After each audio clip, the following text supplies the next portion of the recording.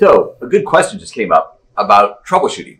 And when you talk troubleshooting, it's a gigantic topic. It is probably the #1 reason people sign up for classes here is because they want to learn how to troubleshoot their instrument. That to me says the instrument doesn't always do what you want it to do. So how do we deal with troubleshooting? I like to teach a philosophy of troubleshooting. It'd be like saying, hey, tell me what's wrong with my car. Well, you got to give me a clue. Let me teach you how to figure out what's wrong with your instrument. So a good example, let's try this for GC. A good example would be your retention times have changed. Now, retention times are incredibly important in GC and in HPLC. The only way we can identify something is based on its retention time. So we have a certain window, and if we say if the peak comes off the window, it's the peak of interest. So let's say I'm doing forensic analysis, I'm looking for cocaine. If it's in the window, it's cocaine. Well, what if the retention times have drifted and another peak is in the window? Well, the GC is going to call it cocaine because it doesn't know better. So drifting retention times are a huge issue.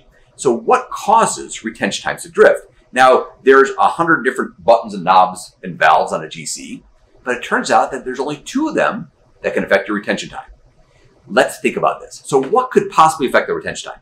One is the flow rate, right? How fast you're pushing the molecule through the column. What's the only other thing that affects retention time? Yeah, the temperature. So when someone tells me their retention time has changed, what they just told me was either the temperature changed or their flow rate changed. Let's figure out which one it is. Let's walk up to the GC and let's check the temperature. Is the temperature correct? Let's check the flow. Put a digital flow meter on the back of the column. Let's check the flow rate. One of those 2 things must be off in order for you to get bad retention times.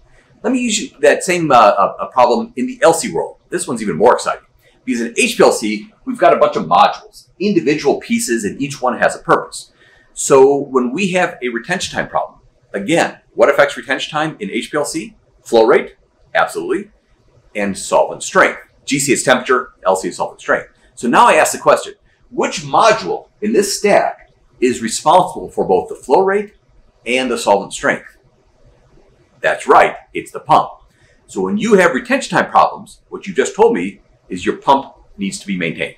You have a problem with your pump. I'll put it a better way. If you have good retention time reproducibility, if you inject a standard 10 times in a row and get the exact same result 10 times in a row, then that tells me your pump is in excellent condition. I don't need to see any maintenance records. I don't need to see anything else about your pump. If you can get good retention time reproducibility, your pump must be in good shape. So I have a simple takeaway.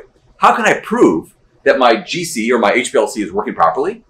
Take a standard, inject it 10 times, look at the retention times. If your retention time reproducibility is good, then you know your flow rate is good.